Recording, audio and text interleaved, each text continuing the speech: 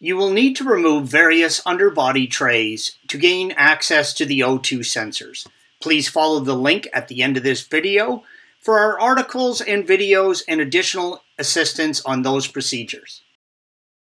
There are 4 O2 sensors on the C350, 2 pre-catalytic converters, yellow arrows, and 2 at the rear of the cats, red arrows. The wiring connections are located on the lower side of the bell housing, green arrows. This photo shows the 2 sensors on the left side, the pre-cat, red arrow, and the cat sensor, yellow arrow. These sensors are not interchangeable.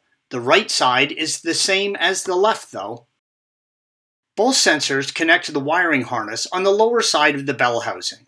The connection for the pre-cat sensor, red arrow, is different from the cat sensor, yellow arrow, so you can't mix them up. Simply pull the connection for the sensor you are changing out from the retaining clip and separate the connection. While the size of the base of the sensors is 22 millimeters, you really should get and use a 22 millimeter crawfoot socket.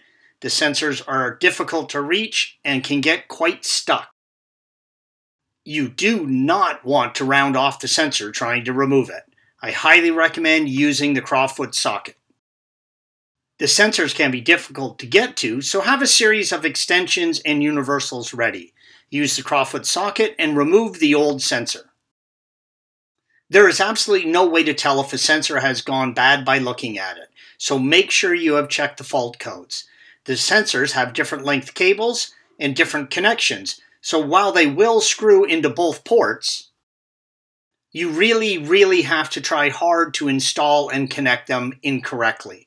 The new sensor will have a small amount of anti-seize on the threads. Make sure you do not get this on the sensor itself when installing.